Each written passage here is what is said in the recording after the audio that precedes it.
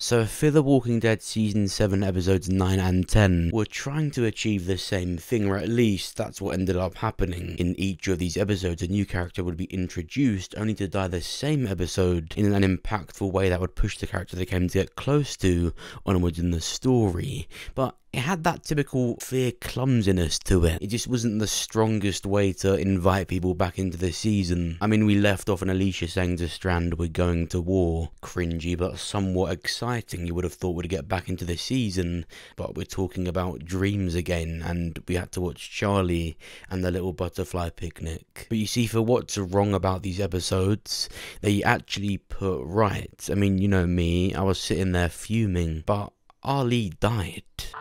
She lost a little boyfriend and it was back to crying, and the acting was actually really good. And I actually enjoyed a lot of the scenes with Paul. But again, I just don't think it was the wisest thing to do to bring people back into the season, because I'm pretty sure most people watching it are just going to think, oh, okay, so it's going to be this all season, is it? When there's actually really exciting, really big stuff on the horizon. So I just don't think they've done themselves any favours. But nonetheless, I'm going to briefly break down both these episodes and tell you the most important stuff that I thought was in them, which of course includes massively what I put in the title, immunity. Now, I know how allergic some people can be to that word, and trust me, I'm with you on that, but let me tell you something, fear is going there. I figured if it come from a bite, you would have turned by now. What's left of it didn't look infected. Still, you were burning up no matter how much medicine I gave you. Why are you idling so hot? You sick? No, that's not it. Then what is it? But to take it with a grain of salt, which you definitely need to. Remember, fear is no stranger to feeding you these big mysteries, these really interesting storylines, only to have the reveal be something almost enragingly dull. But I would start to put that past fear, and I think it's wearing off. I think it's fair to say they've earned some of that trust back in regards to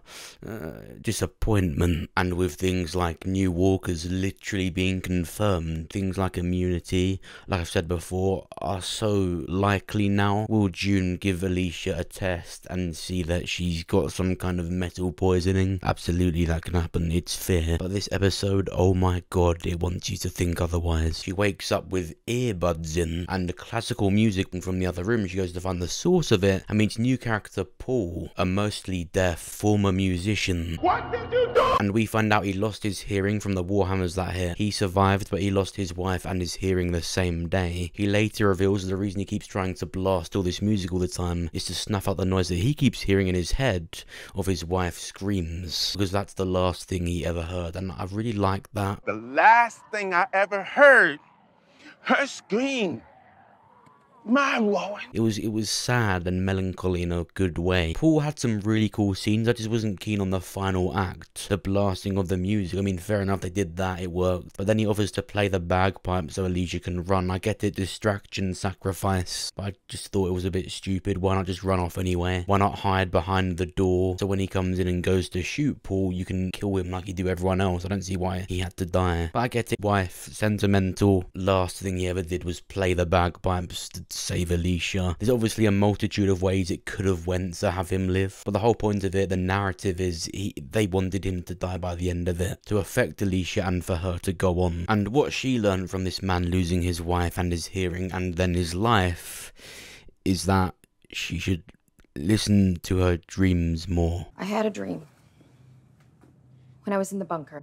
After I cut it off. I don't know why you're looking like that. You brought this clumsiness to fear. This is your fault. So Alicia's dreams are essentially premonitions of the future. She runs off, sees a young girl in a gas mask, then she passes out and then sees another version of herself saying, "Padre, follow me," which was really cringy. If I saw myself in my dream saying, "Padre, follow me," I'd knock a little bro out. Then she turns around to see the entire fear cast standing there staring at her, which made me depressed. It's upsetting that characters are introduced like Paul only to die, when they could do that exact same thing with existing characters and maybe even mean a lot more. It's not that there's bad characters, it's that there's lingering ones. I've noticed Strand, Wendell and John Sr. aren't in this picture, so I'm hoping that's not Alicia really was seeing the future. But essentially Alicia's dream was telling her to listen to herself. That's why she saw herself saying, "Follow me, Padre." I think this girl can mean one of two things. It can be interpreted as her seeing her younger self, or this is an actual character she saw out on the road and she's going to be in the show soon. Likely the latter, she saw this kid in her dream and in reality. She will likely play a big part in her finding Padre, but thanks to Paul telling her to listen to herself more,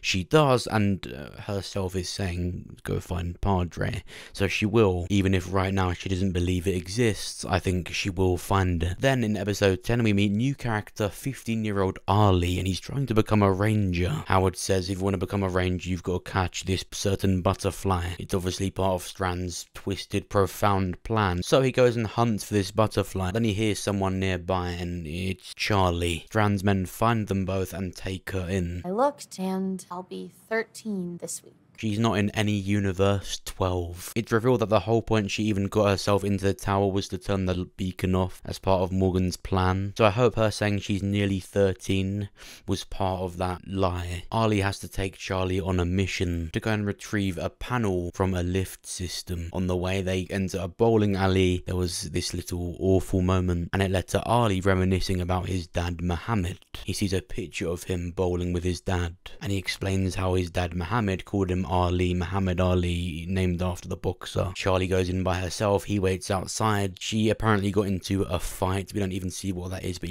she apparently gets into a fight and loses her gas mask. She would later be found to have radiation poisoning, so she's ill and doesn't have that much long left. Charlie gets a bit too trusting and reveals to Ali the whole plan with Morgan. She wasn't really wanting some kind of new life at the tower. She's there for a mission to betray them. But says meeting Ali changed that. She might just live with him now, but he doesn't take it, locks her in the lift and tries to walk off. Bart goes back for her anyway. When they go back to the tower they find out she's got radiation poisoning, and again it's weird, we don't even see how she lost her gas mask in the first place. But yeah, her days are actually numbered, like she's gonna die. Ali goes to see her and says, come here, before you die we've got to be even more cringy, and he takes her to this room where he's emptied all the butterflies out, all of Strand's butterflies. I don't know what you expected to happen from that. It felt like the showrunners really thought they were doing something here, like this is gonna be, they're gonna love this. Ali trusts Charlie now. They're both young, it makes sense. They're gonna be naive. He agrees to her plan and he gets caught.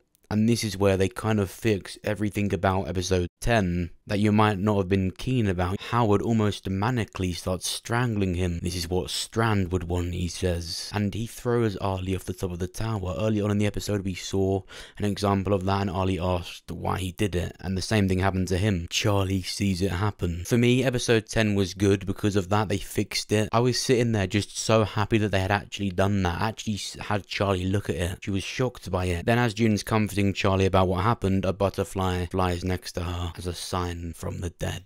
Almost a reincarnation of Ali. Now on the subject of Charlie, she's got radiation poisoning, she's dying. That's the only thing that will stop Madison from doing anything to her. Now, do not tell me that this mother is not going to be at all angry at Charlie and will not kill her.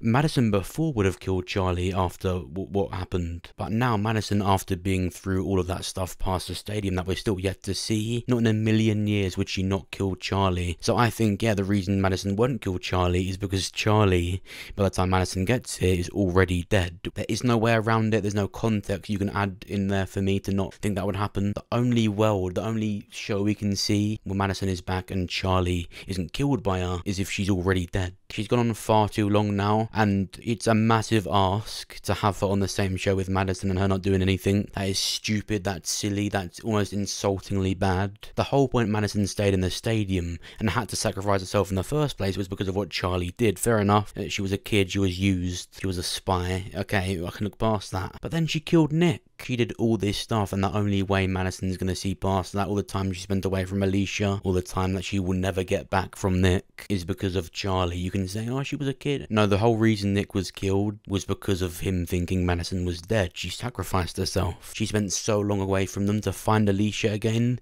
but to know that she will never get time with Nick back. No, she's done. This is where it stops. They could just have Charlie live. Maybe she gets better. She's on the same show with Madison, just walking around. Madison forgives her. No. know. I've been receptive to Charlie, okay, fair enough, but the mother of Nick? I know forgiveness is a big thing in the Walking Dead shows, but that's too far. That's a massive ask. So I am excited whatever it turns out to be. Madison being back is going to be a lot more grounded, whether you like her or not, and I think it's going to be good. I'm looking forward to it, but what do you think? What do you think is going to happen to Charlie? Do you think she will just succumb to the radiation, or do you think she can survive? And do you think Alicia is immune? However silly it sounds, do you actually think it's going to happen? Let me know down below what you think. And of course, press the like button if you enjoyed the video. In a few seconds, my other videos will pop up. Make sure you check them out. Thank you for watching.